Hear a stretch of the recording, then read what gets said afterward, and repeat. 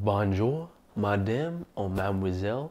Oui, my name is Frank and welcome back to my channel. I definitely can't do a French accent, but the reason I'm attempting a French accent is because we went to a very expensive French bakery earlier to get my baguette for my cheat meal.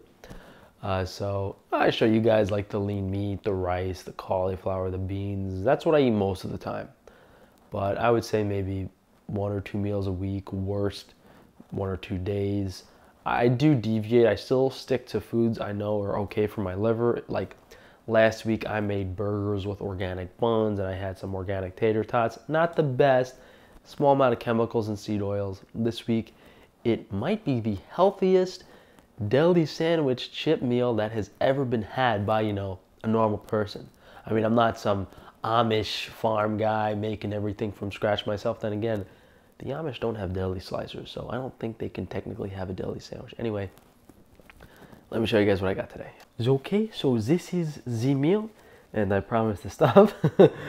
So I believe the bakery is called Miu Phi or something. They have a location on the Upper West Side, West Village, and Brooklyn. Now, although this is an organic baguette, and Whole Foods does have like organic sourdough bread, but this is much more suitable for a sandwich. I still think they use fluoridated tap water to make the bread. At least I'm assuming.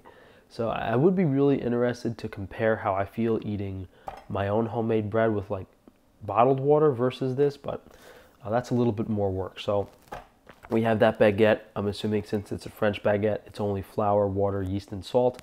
That's what they're allowed to use. We'll put a little bit of mustard and oil on it, kind of like a makeshift vinaigrette. We have some roast beef from Frankie's Strange Meat. This is actually the last package of roast beef we had, so we kind of avoided a catastrophe. You guys have been buying it all.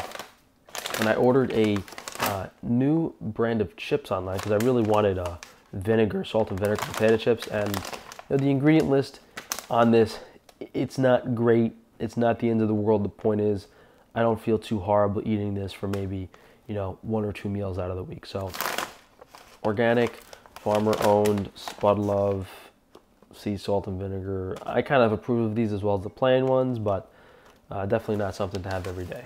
Now, I will say this was $3.75 at the bakery, but for the quality, I'm happy to pay that. Even like the end is very soft. It's perfect. It's delicious. Baguette's really thin, so I like portioning it and then cutting down the smaller segments. Ironically, my mustard is French too. I don't think people really like the French because there is a stereotype that the French think they're better than everyone else.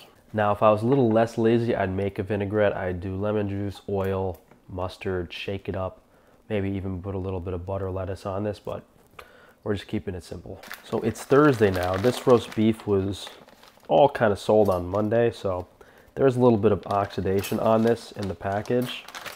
You could tell by the soft texture of the inside, it's not well done at all. And this is the downside of not using nitrates or chemicals in the roast beef. It's not going to maintain the appearance that people are used to, but it's going to taste 10 times better and be way healthier for you. So we basically have 4 tiny roast beef sandwiches. Now, I know some of you guys saw my day of eating last week, and I was switching things up because I wasn't sleeping well, and I was trying to figure out what it was, possibly calcium, but after really putting my mind to it and trying to figure out what could possibly make me not sleep so horribly, what is it?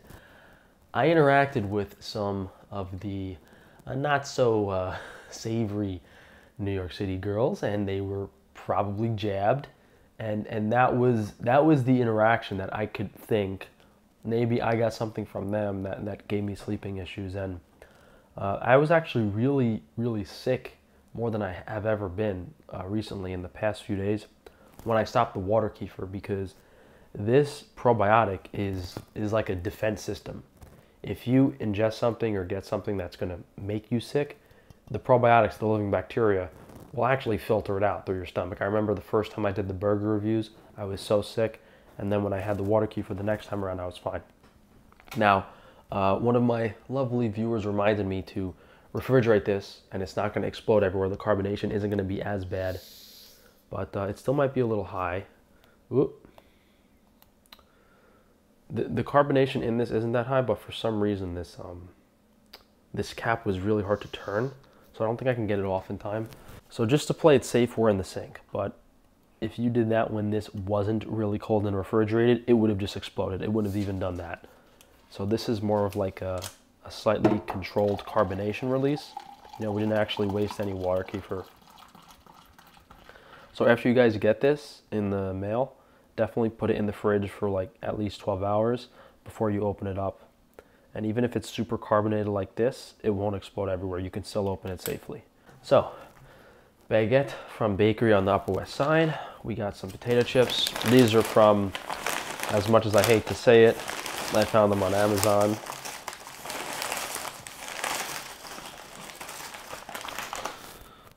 Water kefir, courtesy of Frankie's freerangefoods.com. Roast beef, courtesy of Frankie's freerangemeat.com. We got some water kefir grains here as well, and I'll show you guys the Mastic gum when we go to do it. We got something a little different today for the Mastic gum. I think I forgot to put the oil on it. It tastes a little better with the oil. Now, it's a lot easier to demonstrate than to explain this, because if you go to any deli, you get like an Italian sandwich, bag of chips, and eat it, compared to how you feel eating this, it's like night and day. Night and day difference. So,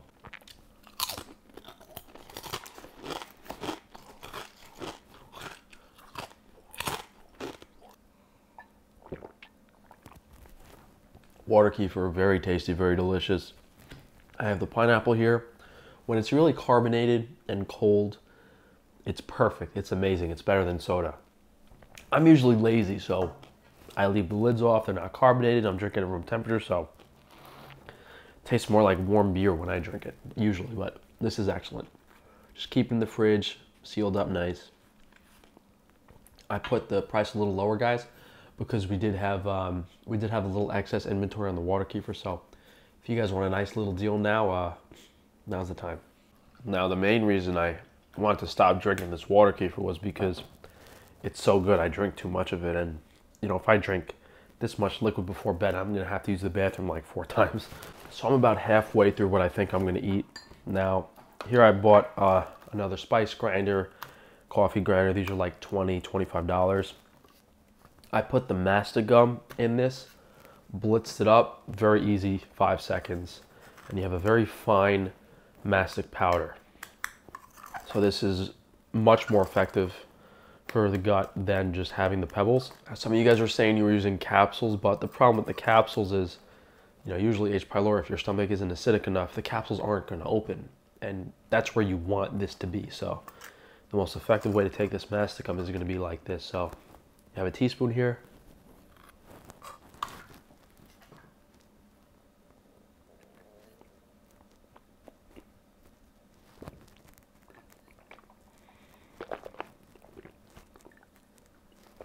Obviously, very dry powder, but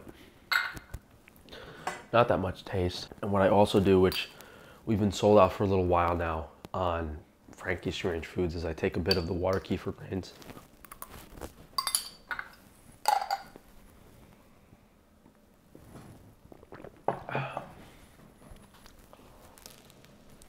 I mean, honestly, everything here is so hard to make from scratch. It's no wonder people don't eat healthy. To make potato chips with the fryer, you have to slice them really thin. The baguette baking bread is a 2-day ordeal. Making the water kefir is a 1-week ordeal. It's a lot of work goes into these foods. I really didn't think I was that hungry, but I ate like that whole baguette and roast beef, and I even ate the whole bag of chips. So I'm completely blasted on the water kefir.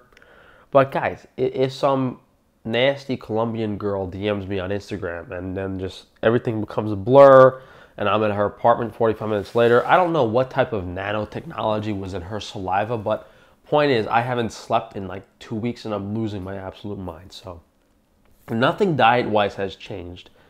Everything's pretty consistent, but I think the global elite are trying to steal my creativity. So that's not going to happen though. So thank you guys for joining me today.